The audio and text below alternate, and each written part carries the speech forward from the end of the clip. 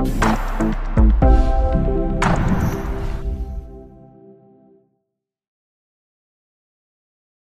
everyone, I'm back with another video, and in today's video we have a laptop Alienware, and this is an Alienware 17 R5, and this comes with an iCore 7 8th gen, but yours might be a little bit different. In this video I'm gonna go over step by step how you can open it up and how you can remove or replace the battery on your laptop.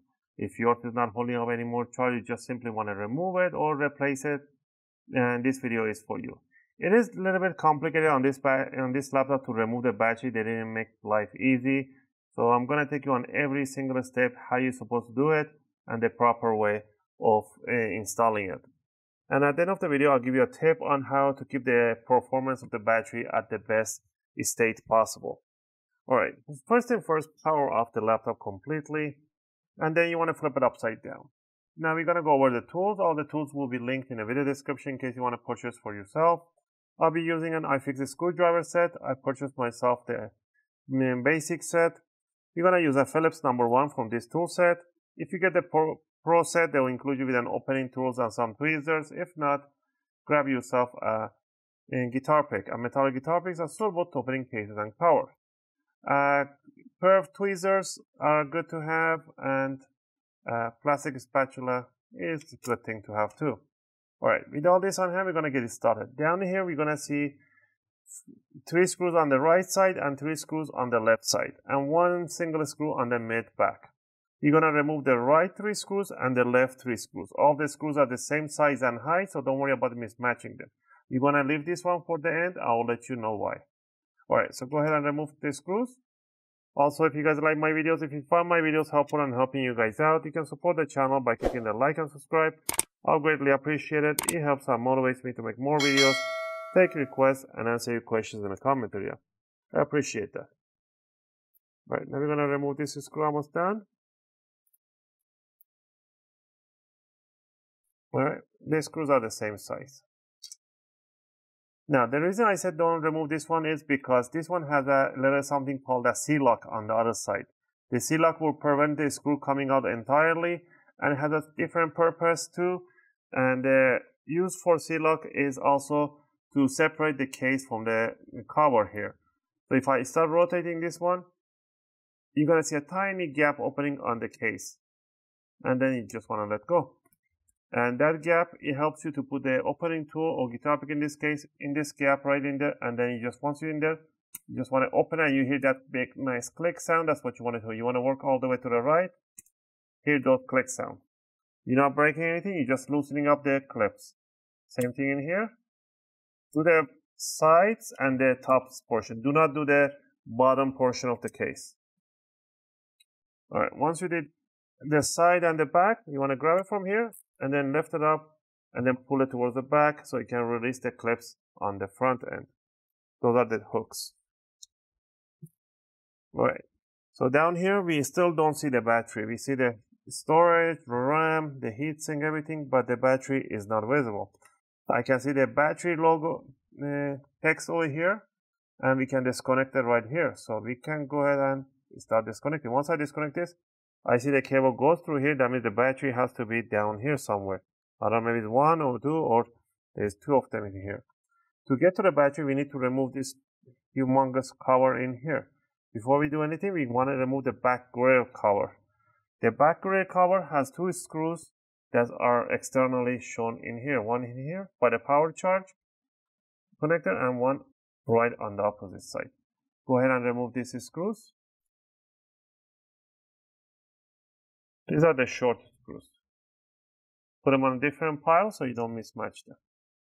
Right. Once you remove these ones, now we need to pull this cover towards the back. But there's a tiny latches in here that will prevent you from doing it. You can put the opening tool right in there and lift it up like that and help it to lift up those covers. Once you lift it up, you can just, with a little force, push it towards the back and leave it like that. Don't do too much. And do this other side. Put it in there, and then little force, it will pull it back. Now we can slide this cover towards the back. Now we can see that there's a hidden screws in here too. So first thing first, we want to remove the side connectors, LED connectors, which are in here. So you want to lift up this connector upward, and the one on here, lift it upward. Next, we're going to start disconnecting, removing screws. We want to remove all the screws. The screws are labeled. It says M2.5L. Leave all the M2.5Ls in one and anything else on a different side. So go ahead and remove all the screws that says labeled with an M2.5 times LA.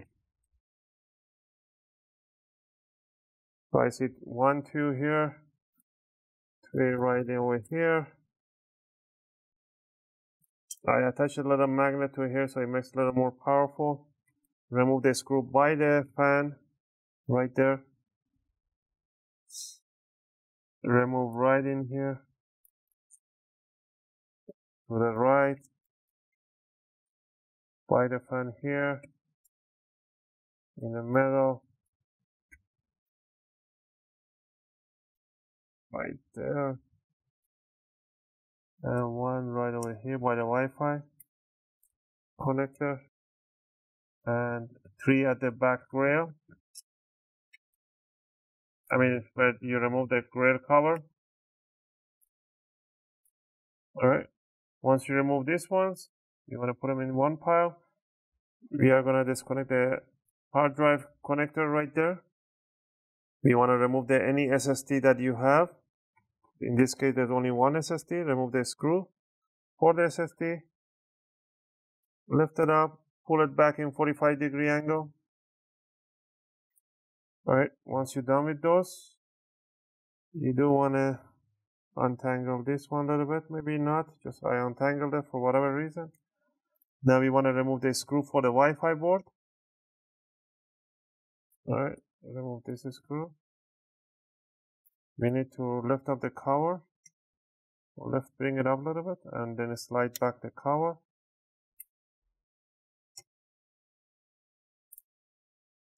And then we're going to slide back the Wi-Fi. And then unplug the connectors. Alright, we're almost done there. You could remove the hard drive, or you can leave it. There's nothing, you don't need to. Maybe you have to, but the screw might have hold it from the case from the bottom. I'm not too sure, but I doubt it. I'm gonna leave it on for now, so let's see.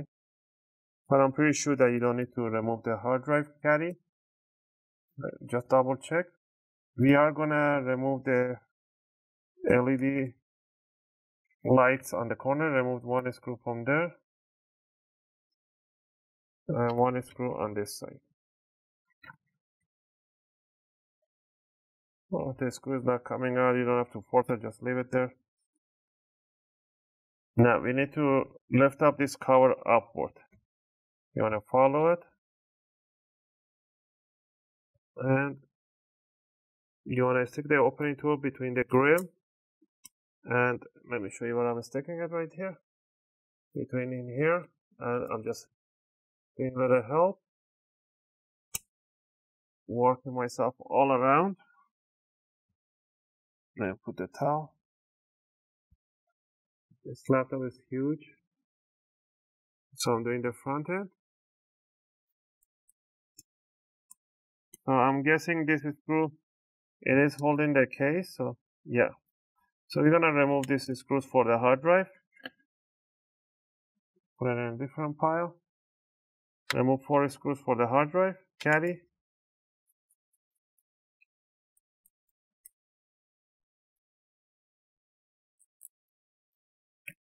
Alright. And now you can lift up the hard drive and put it to one side. Okay, let's go and continue. Lifting up. This case went back down. This pain in the butt. There we go.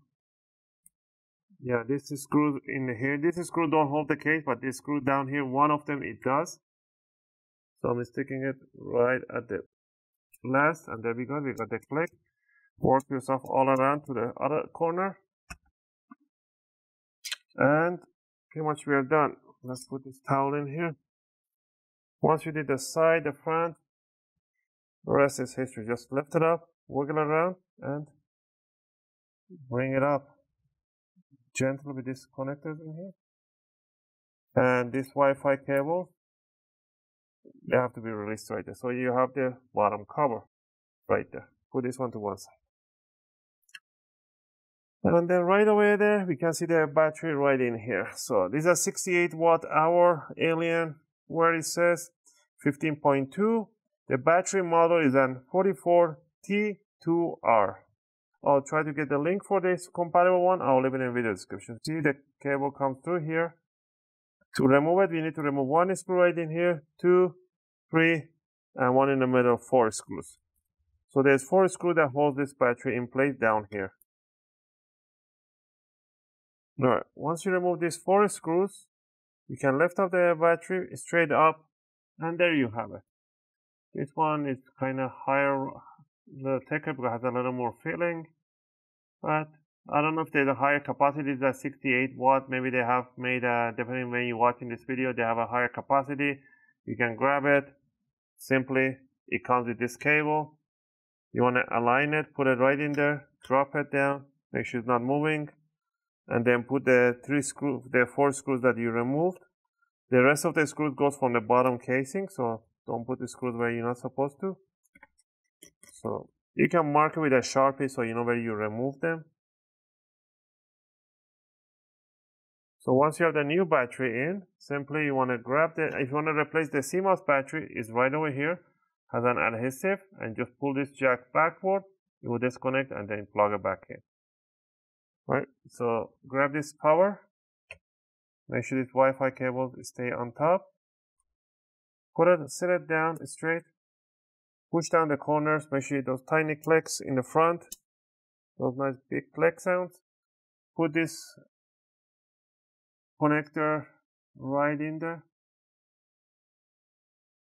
slide it right there, the left and the right side. Right, and then we're going to put the tiny screws for this one. These are for the RGB side lightnings. Right, once you put that one in, you're going to go straight for the Wi-Fi. You're going to grab these connectors. You're going to align them straight over, and we're just going to pinch them together, and it should make a tiny click sound, each one of them, one by one. There we go. Once you have that one in there, this paper thing is put right underneath. Bring it up. Now what you want to do, you want to slide it inside the connector, inside the jack. And before you put it all the way down, you can grab this bracket to prevent the cables coming out loose. Slide it right over and then push it down and put the tiny screw that you removed right there. Now this cable right in here, let me just pull the cable right underneath.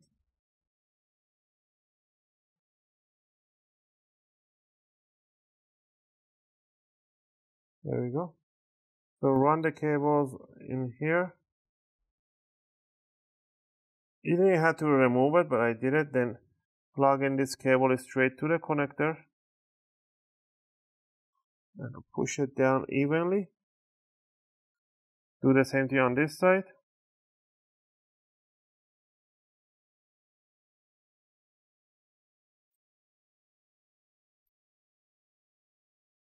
There we go. Alright, once you're done with those, grab the hard drive, set it down, put it right in there, take the connector and straight put it right in on top of the connector, and then push it towards the motherboard and it will click in. Run the cable between these grooves.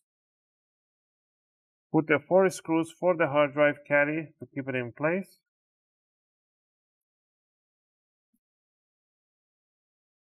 So we know that this single screw on this side holds the case too. So you can, for the next time, you only remove this one. You don't need to remove all 3 of them. But you do need to disconnect it from the motherboard.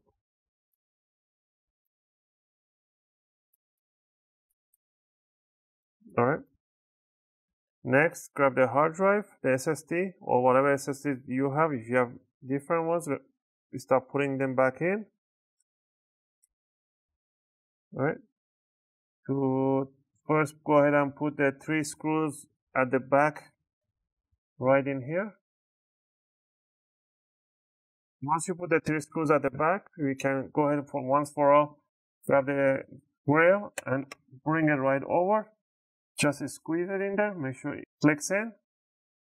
And now to finish it off, it's just to put the rest of this screws wherever you see any screw hole, which is marked. So you don't want to put nothing in the corner, which is there is no marking for the screws. Wherever you see it says M2, place one of the screws. They're all the same size and height, so don't worry about mix matching.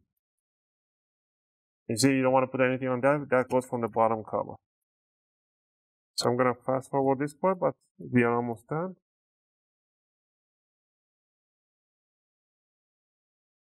And what am I missing? Where is right over here. There we go. Once you're done with all this, grab the battery connector and then you just want to plug it in straight in, pinch it all the way in. Grab the bottom cover, bring it down in 45-degree angle, the front end first, scoop this side in, and then put it down. Squeeze the corners, make sure you do nice big click sound. Do not push on here, push on the side to hear those clicks, but do not push in here. You want to tighten up the screw will pull the cover to itself. And if there's any more gaps opening, you just want to push them down really hard, it will just squeeze into its place. And to finish it off is to just put the 2 tiny screws on the grill, which is on top here, and the rest of the screws on the casing. Now, regarding the new battery, once you put the new battery on the laptop, you do not want to power on the laptop right away. If you do power it on right away by mistake, don't worry about it. Just power it down quickly, and then you want to plug in the charger, and you want to let it sit down. Let it sit for charging for at least 4 to 5 hours. After 4 to 5 hours, you want to power on the laptop and bring down the brightness of the screen down to 50%. Put some light load. Don't put any gaming or heavy load. And you want to drain the battery down to 10-20% slowly over time. Once the battery is down to 10-20%, you want to power it off and leave it for charging again for another 4 to 5 hours. And after that, you can just use it as you wish, while plugged in or with the battery. That initial charge and discharge, it is very important for the new batteries. And you should be doing that once every couple of months to keep the health of the battery at its peak performance. And again, I hope you guys like this video and helped you guys out. If you have any question or requests, feel free to leave them in a video comment. I'll try to answer them as soon as I can. As always, thanks for watching, and I'll see you guys in my next video. This is how you upgrade or remove your Alienware 17R5 battery.